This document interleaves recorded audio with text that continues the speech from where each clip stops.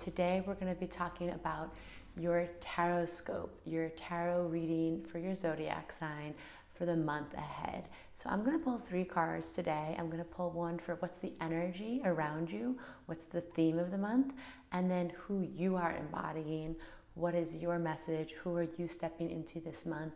And then of course we always do a cosmic self-care card. That is self-care that's just for your soul, something like a note from your higher self or from your guides, just for you to take extra good care of yourself. So let's get into it. Okay, my Cancer moonbeams, what does this mean for you this month? Let's see what May has in store for you. Okay, so I am pulling 3 cards today. I'm pulling one from the Modern Witch Tarot deck.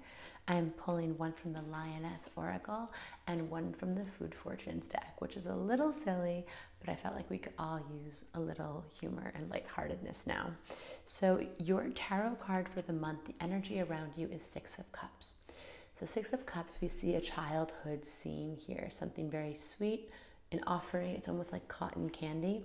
This is going to be about something sweet. You're going to feel nostalgia for the past, or maybe someone from your childhood or from growing up is going to reach out, or maybe you rediscover a book or a movie or an activity that you loved to do as a child, and you're going to reconnect with that this month.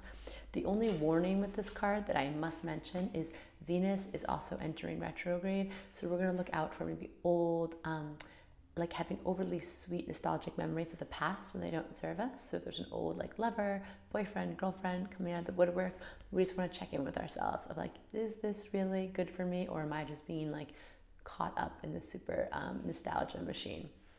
So that's your 6 of Cups card, Cancer. And let's check in with your Food Fortune card of the month. So again, this one's a little silly, but oh, I like it. The staple. Okay, I like it. The grilled cheese. So the staple card is going to be about, it's a number 7. So 7's a number when you see things getting really spiritual. So we know that there's been a lot of mystery and confusion over this past, 2 months. And the staple for you, Cancer, is like returning to basics, taking care of yourself, not needing to overcomplicate things. It's okay if you feel tired or lethargic or unclear, but it's like, are you eating? Are you sleeping? Are you, gently moving your body? Are you drinking enough water? This is going to be like what you need to embody this month, is just being more in your staple, more in your basics. And then, your self-care, soul care card. Your cosmic self-care card is nurture. And look at this. I actually haven't seen this image before. It's this beautiful, like mother, divine mother energy holding this baby in outer space. And it feels like nurture yourself, take care of yourself. Maybe this 6 of Cups card, now that I see it like this might even bring up an old wound from the past, or a memory of like, oh, I could have taken care of myself better, or I really missed something from my childhood that maybe someone didn't give to me, and maybe you can give it to yourself this month. Treat yourself, reparent yourself, or just connect into that inner child and see what they need. Maybe it's just a delicious ooey gooey grilled cheese and like tomato soup lunch. So yeah, nurture, tend to listen to your inner child this month, okay? So thank you. I love this. I'm saying thank you because I'm like, thank you. I needed this card. I'm a Cancer rising. This is so beautiful. All right, so that's your reading. Those are your 3 cards for the month ahead. Definitely drop a comment below if this resonates or anything sounds like, yeah, that totally lines up. I also love to hear about, what you have going on this month.